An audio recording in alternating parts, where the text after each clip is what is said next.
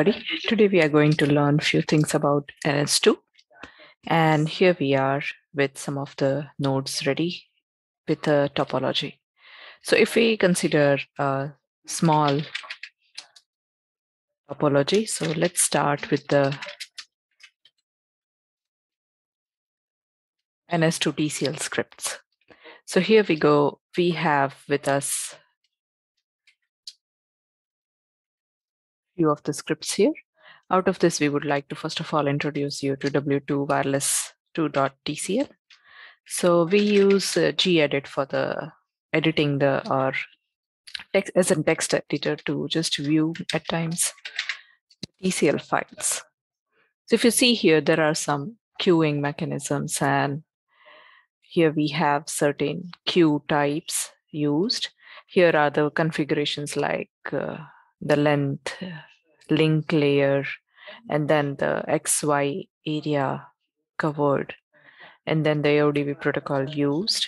So here we are creating a name trace file. So we are looking for 002, or you can also call it for the name. Also 002TR is the trace file, which is our focus. We can set 802.11b and G settings because it's the same frequency which is used by CRN. So we can use this frequencies and the data rate the way we want it, because we are still working on the band of ISM. So this is node configuration. And this is what we are just setting the random motion to be closed for all the nodes. And that's why we are using the for loop for creating the nodes, where NN determines how many number of nodes we want to create. So as of now, we have defined here the value of NN, the number of nodes. So it's 7. So we move ahead, and thereafter we say that the initial position will be at 40, and then we will be changing its position using setDist, and these are the configuration, or these are the X, Y, and Z we have set it for. Thereafter, we generate the traffic. In this particular scenario, we are just considering the TCP traffic. So we set an agent, and then we need a sink. So TCP becomes the generator or source, and then who becomes the destination is becoming the sink. So that we have to attach it to the node. So first of all, that TCP0, which is here defined, gets associated with node number 0, means source becomes the node 0, and destination becomes the node 5, which we defined here. So that's how we end. Also, we need a file transfer protocol over the TCP. So we always attach it to the source. So again, we are attaching it to the TCP wherever there is a source, which is at 0. And similar fashion, we also set the queuing type here, and we can start and stop as and when required. It's always flexible, and it's completely the choice that at which second. For example, we start at 30th second, and then we stop at 48, and then we again start at 60, and then we stop at 70 seconds. So that's how multiple, this is TCP1, Sync1, FTP1, similarly TCP2, Sync2, FTP2. So these all are the nodes created with the traffic generation. Thereafter, we start the node. So this is just, we are indicating that once it gets terminated, please reset the nodes and stop all the nodes. And we would like to have this message outcome, which indicates to us that, yes, okay, we are exiting and we are done with the simulation. So the moment it stops, the simulation stops, this message is printed on the console. So this is a very simple code. We would like to now run it, and then let's see how it goes. So we'll stop it as of now, and then we'll go here. So once we want to run it, we know that we have the command called ns, and ns then w2.tcl. So it starts running, and ns is exiting as we mentioned. So we have now 002.tr the way we mentioned earlier. So we can run the name file with the name command, name 002.name. And that will allow us to find out how our simulation is working. So we'll maximize this and then we'll start running it. When we run it, we can see that here there is a speedometer. We can define the speed of it initially if you don't want to wait for long. See, your time started running faster. And these are all the nodes together, so it's like a mess. But then once it will start changing its position, you'll see the difference. So here it goes to its own positions defined with the set dist. So we have these all nodes starting from 0 to 6, which is total of 7 nodes. After all these 7 nodes are set to its position, it will start the communication. So this is what is the communication. I'm slowing it down so that we can observe the small packets passing, that is acknowledgement, and the big packets passing is the actual data. So if you see that there is a message passing from 3, suppose, to 5 or 6.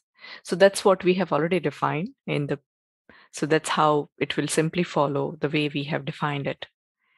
And there will be some packets drop as well. Let's see if we can demonstrate it in the visualization here.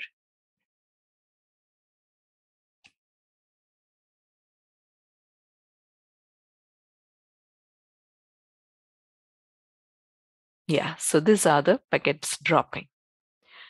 So that's how it went. And then still communicating few seconds, we communicate, that's how the real time scenarios are. At times we are sending the packets and then we are quiet, and then again, as and when needed, we send the packets or fetch the uplink, downlink is very much variable. It's not really predictable actually.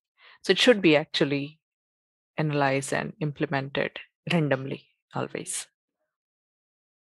So that's how it goes. And then I'll just fasten it up so that, because we have understood most of the concepts, and this is what is it's indicating the range of this wireless node. So you can see when they are communicating, they are in range, and therefore they can perform the forwarding of the packets throughout the communication. And then it has stopped. So, however, we are not very much dependent on the trace form or trace file analysis on the name files, because name helps us only for the visualization, but our focus for data analysis should be always the trace file formats. So when we talk about the trace file formats, we will be discussing a bit about it, but let this end fast and then we'll do that.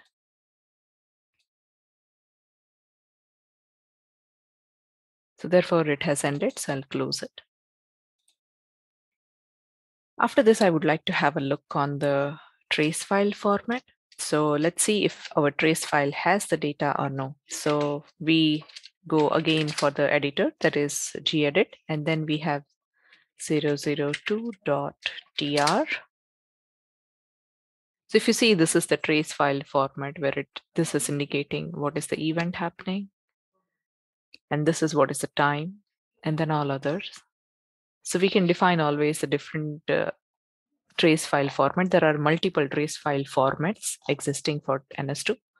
So you can always define your trace file format in your gedit. And mostly what we have it, oh, sorry, it's again running, but gedit wireless2.tcl. And generally you have defined the trace file format information here. So we've used a normal wireless trace file format. Okay, so name trace all wireless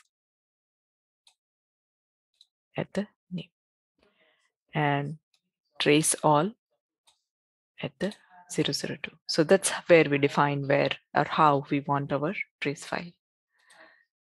We move ahead to the analysis or awk scripts. So we have certain awk scripts. Let us first of all start with the awk script of throughput. So let's have a look at the throughput file, throughput.awk script. So we again use gedit to open the file. So here we have So there are three things: the begin, body,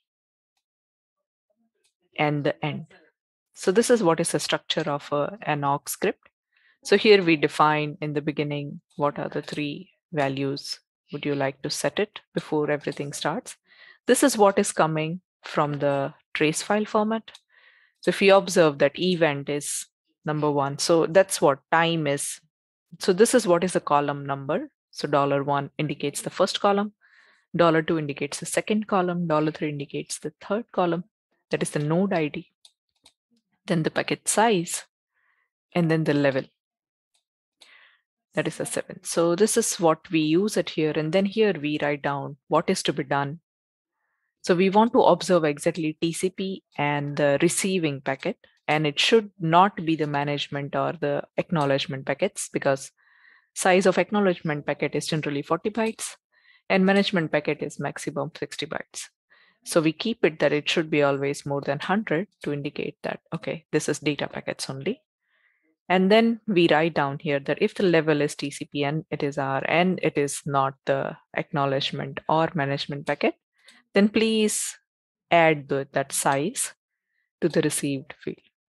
Finally, once this entire set of things are executed and filtered, we would like to print it in this format, where this is simple printf file where we are indicating that we want the kbps and the start stop time. And this is what is the formula actually we have used. So received packet divided by the difference multiplied by 8 bytes and then 1000. So kbps. And then this is just the second and third parameter we are printing, that is start time and stop time. So that's how it goes. And then we stop here. It was just a brief about the file. So how to run the awk scripts. So if you want to run the awk scripts, it is on the TR file, and we use the word keyword and -f, and then the name of the throughput file, the awk script we want to run, on which file we want to run. So that is 002.tr,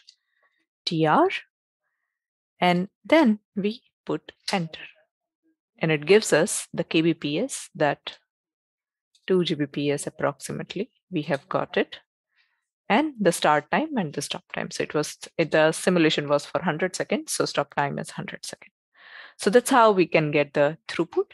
We would like to move forward to the maybe end-to-end delay, or maybe packet delivery ratio, or let us have a look at the drop rate first. So let me open the awk script of drop rate. So packet drop rate, we'll open and have a look. So this is the code, and I'll not go in depth in the drop rate. Just I would like to mention that we are just taking care of the D and this D, that is the event, first event always, that okay, this many packets are dropped. And that's how we are observing from 1 to 2. So that's how, so this is from and this is to. So we are just observing one set of flow. We can define it here. If you don't want, it's okay, you can define it here. And then we can print it in the end part. So it's not visible here.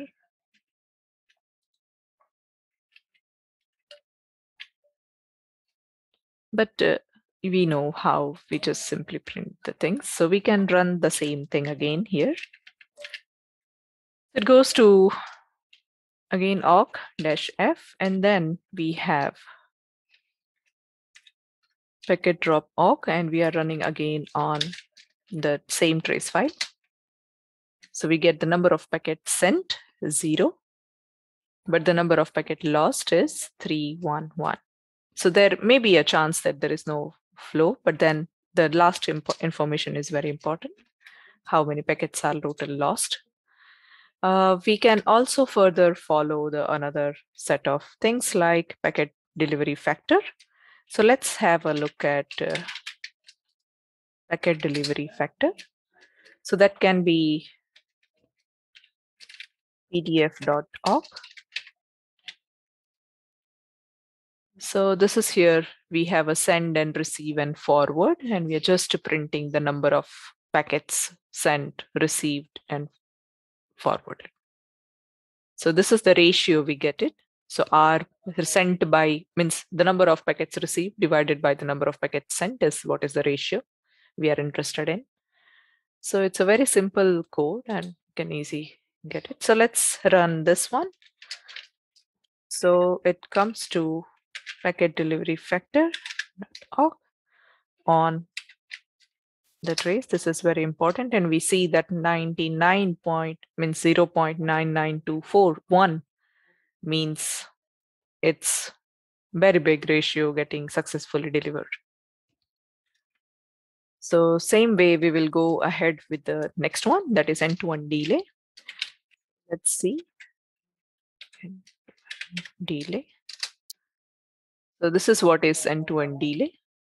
So again, there is some like AGT is the data packets and specific sequence number or specific TCP type of packets we have taken into consideration. And then we add all those things and find out the delay, and then we would like to print all those things. And then average end-to-end delay because it's milliseconds. So we have to multiply it. It was micro, then likewise. So that's how we have done here. Again, we'll run in the similar fashion. So out, -f, and then end-to-end delay, and then on 002 dot trace file. So get to know that this is what is our end-to-end delay. So these are important information about when we have some executions happening and how it goes. Similarly, we can also define the similar things in TCP the way we have done it, same way UDP. So if we have UDP, we can have gedit again, w2 udp.tcl. So this is also the similar fashion we have defined it. And here you can observe that we have the same set of nodes, but here the major difference is the UDP traffic. So UDP traffic is non-directed traffic. So it selects its own path on the way. If the congestion is there, it manages itself, gets diverted into multiple paths for faster delivery. And there is no reliability, so there are no acknowledgements coming. So that's what is the major difference between TCP and UDP. So that UDP, we have to have an agent. And the way we had sync for destination in the TCP, we have sync here or null agent instead of sync in the UDP. So sync, we give the name sync itself because UDP also have sync and TCP also have sync. So we attach it, so 0 to 5 same way. And then we generate a CBR, constant bitrate traffic, the way we used to create a file transfer with the reliability factor in the focus. We define here constant bitrate, which is like watching a video streaming. So we are just representing that, and then we can start and stop in the similar fashion. So this is just a first one, and then similar one, second, third, and fourth. So same pattern is followed, and we can follow the same set of required awk files for that. I have demonstrated for TCP, but as and when required, because CBR has a different set, so we cannot use the same set of awk files. As and when we have to change some certain parameters like not AGT, something else, or maybe FTP, or maybe CBR, or maybe TCP. So that packet types we have to change in these awk scripts. I hope this tutorial was useful for you all. Have a good time. Bye-bye.